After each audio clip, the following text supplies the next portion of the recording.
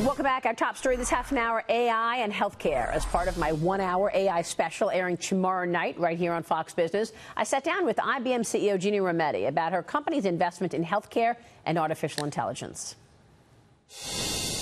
We've been a big investor in healthcare and a real believer. This is a long road, but this is one of the industries so badly in need of AI. It is difficult for a doctor, the amount of data. And so we've been working away on Watson for Health. And in particular, we worked on oncology. It was one of the early things we started on. We're now in 300 hospitals and over 125,000 patients around the world where the AI has helped the doctor identify the diagnosis and the appropriate treatment. These are things that you didn't realize before, how either infrequently they were done or not done with precision. My next guests are making major investments in the field. The Sandy Weill Family Foundation is teaming up with the U.S. Department of Energy to invest in AI technology to advance biomedical research. And joining me right now are the principals, Energy Secretary Rick Perry and former Citigroup Chairman and CEO Sandy Weill. It's great to have you both here. Thanks so much for joining us. Thank you. Yeah, and Sandy, I know we go back a long time. You have a history of donating, giving back to healthcare institutions. Thank you for a lifetime of doing that, number one. Number two, Secretary, tell us about this partnership. You're a sitting energy secretary, and you're trying to do a public-private partnership here. Yeah, what we found a couple of years ago is that we were in about third place on the supercomputers, and the administration made the commitment that that's not good enough. Whoever gets to quantum computing first wins. And so this administration now has increased funding by 45% on our supercomputers. And I was out at the University of California, San Francisco, again, where Sandy's been a great and extraordinary benefactor from the standpoint of the university's neuroscience school. And it started making some sense that we would be able to have a public-private partnership with the Weill Family Foundation and the DOE, and to be able to work together to create a focus on, in this case, mental health, traumatic brain injury, concussions, CTE, all of those issues. And we're finding some great answers to questions that we just didn't have the computing capacity to answer Such beforehand. an important point that you're making, because for so many years we donated and put a lot of time, money, and energy into things like heart disease. We figured out that, you know, eating poorly can cause diabetes, and then we started to change our behavior. We figured out that smoking causes cancer. We started to change our behavior. We don't know enough about the brain. Yeah. And to focus on the brain is really important. Sandy, this has been something that's been important for you for years. I know what you've done just here in New York at New York Presbyterian Hospital. Tell us what you're trying to do. I think what we're trying to do, and I think what we will do working with the Department of Energy, is to be able to look at 1,000 times more information in a very short period of time, so that the information is really important to the doctors. They're seeing it in real time rather than weeks later where it's not nearly as valuable. And also, I think quantum computing is going to be important in all different areas, whether it's energy or healthcare, or really being able to examine what the issues are and being able to go through a lot more. Predictive modeling, you know, we're having a big getting ahead of it and coming up with a prediction on things. On climate. This is a great example of where real science can come in and help us make some decisions. Earthquake predictivity. I mean, the idea that we're going to be able to do these predictive modelings, we're going to be predictive modeling on the brain. If this event happens, here's what you can expect to happen.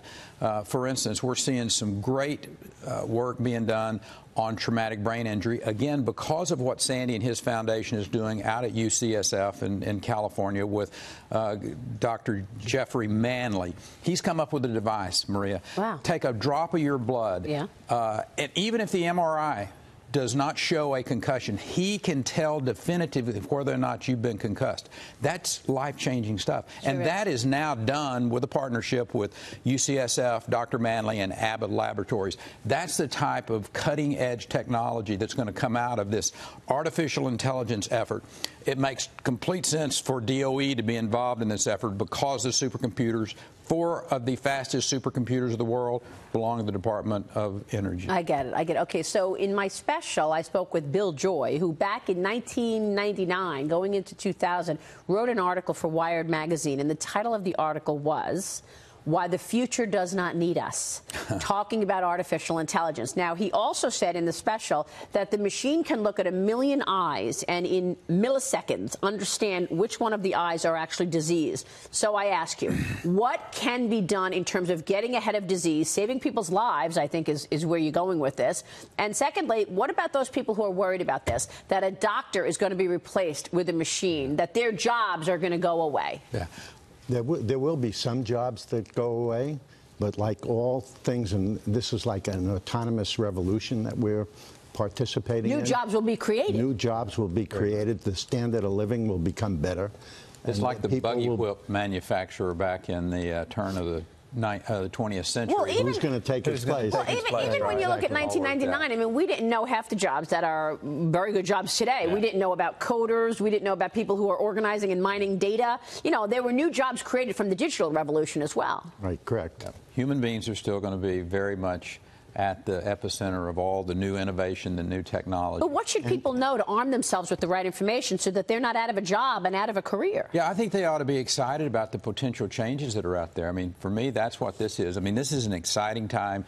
This is about American innovation and American technology. Nobody else is going to do this the way that we will. And I can promise you that the potential for new jobs, but new places for you in your health. When you think about the challenges that have plagued us, whether it's cancer, I'll, again, with great confidence say that artificial intelligence in the cure for cancer, it's in there somewhere, and it's going to be faster than what we think because these computers are changing exponentially the speed at which we are working together. So all of government is working together on this. We're focused in on the Department of Energy as the place where AI, because of the computers, but we got a partnership with the VA, a Million Veterans program, where we got 1 million veterans volunteering to give a sample of their blood. Yeah. When we go back in, and then we can tell this massive amount of information about them. Veterans, they're out. They've done their duty. Yeah. But we're going to tell them, you got a real project or a real possibility of prostate cancer. You've got unbelievable breast cancer opportunity. One of the interviews in my piece was this woman, Regina Barzilay, from MIT. Mm-hmm. And she had breast cancer. She was a survivor. But now she has come up with an AI-powered system that can predict breast cancer cells 5 years in advance. What are the doctors saying about this? You're in touch with all the doctors. Are they happy to have this additional work? I think they're more than happy. They're thrilled. But you asked before, what do we do to train our people? We have to get more women and minorities to take up STEM education when they're in high school, so that they're trained in coding, so that they know the new jobs. The new jobs pay a lot more money than the jobs that they would get without having a college. I know right now MIT, IBM, and PwC have all come out with reports on the future of work, trying to explain to people what they need to do in terms of arming themselves with the right information to thrive in this new AI world. It is life-changing, isn't it? Yeah, and conventional wisdom gets it wrong from time to time. You know, there's always people out there who make a living scaring folks. You know, whether it's on the climate or whatever, you know, it's on AI, whatever it is, or people who may not be particularly armed with good information, but the future is exciting to me. AI is one of the opportunities that we have to be able to do things with our computers to be able to save our children's lives or to make their lives better. I mean, for me, that is incredibly exciting. And the Department of Energy, Sandy Weill's foundation, by the way, I just want to say something about this guy. Yeah. He is a great partner. I think some $60 million he and or his family foundation have given to pay off the debts of young men and women who are going into medical practices. My friend Robert Smith gave a huge amount of money to Morehouse College. And these are the types of people who, because America, and because America is this incredibly great and opportunistic place, these are the things that we're all working together on. And he's been doing it for a lifetime. The future is good because of that. Sandy, thank you, man. You know, thank you. And I think we have to become a leader in this, because the country that has the best computers and the best scientists will be the country that ends up being the leader in this world. And well, I think you make a really important point, because I know that the president has earmarked $1 billion for AI. First president to put it actually in the budget. I get that, but China is spending much more. So compare where we are on AI to where China is, and China is using it in different ways, like, for example, tracking their citizens. Facial recognition is debatable. Who do you want to get to quantum computing first? Right. I'll suggest that it needs to be the United States for a lot of reasons. You want a democracy to be getting it. You don't want the leading superpower of the world, by the way, being a communist country. But that's what the conversation we're having today. That's the stakes. But we have to improve our whole education system to make this work. We got to have everybody being a participant in the economy of the future, and not be taught about the economy of the past. It goes back to education. Correct. Yeah, and again, conventional wisdom has gotten it wrong so many times. Yeah. In 2005, they told us we'd found all the oil and gas resources that were. That's a bit of a change. Well, we're in a different moment right now. While I have you, let me ask you about this Saudi-Iran conflict. European leaders are now joining the United States, we think, in terms of blaming Iran for the Saudi oil attacks. This coming as world leaders are convening here in New York at the UN General Assembly. Secretary, your reaction to what took place on the Saudi oil fields, and the U.S. is, I guess, better equipped today than it has been in a long time. Well, maybe ever. And the key here is that, yes, we saw a bump up in the cost of crude. I think, West Texas Intermediate today is about $58 a barrel. But had this happened a decade ago, we would have gone through $100 in just a few days.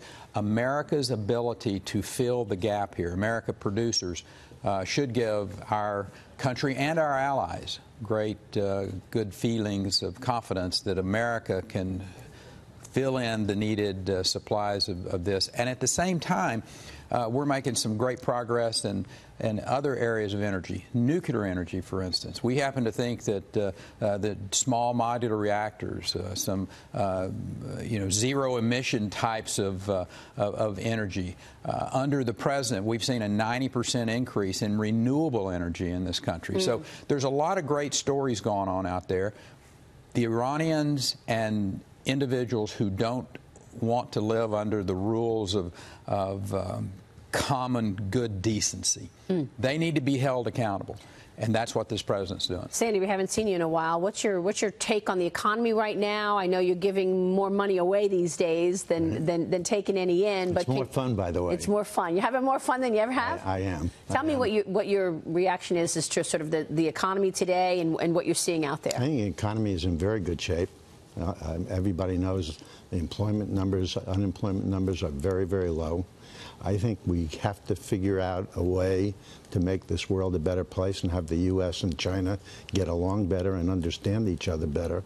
So I think if we can resolve these issues, and we should be able to, I think you'll see the economy really, really do very well. Well, you've worked hard your entire life. You've created an empire for yourself, and you've given it away. But a major talking point of the Democratic Party right now in the primary is taxing the wealthy. Vermont Senator Bernie Sanders looking to outdo Elizabeth Warren. His wealth tax is actually higher than Elizabeth Warren's wealth tax. It would apply to net worth above $32 million. It would raise an estimated $4.35 trillion over the next 10 years. What do you say to that, Sandy? I'm going to give my money away before they get it. You're just going to keep giving it all away. Good for you. But seriously, it is a very different philosophy when you look at what you're hearing from the Democrats to what you're hearing from President Trump. Isn't that true? And listen, socialism doesn't work. It hadn't worked anywhere. President Trump is going to be a very loud and proud supporter of capitalism, and we'll let the other side defend socialism. Yesterday, I was at a meeting, and actually, I was told that income inequality is actually going down right now.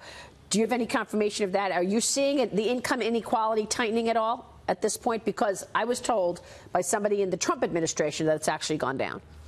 Well, wages are going up. I mean, so that's helping the very low end of the scale. And that's going up faster than inflation now, so that's a good thing. That's one of the key reasons. It is great to talk with you both. Sandy Weill, good to see you. Thank you. Rick Perry, Energy Secretary, great to see you. Thanks so much. Thanks for all of He's a great man. Great to see the partnership. Good partner, brother.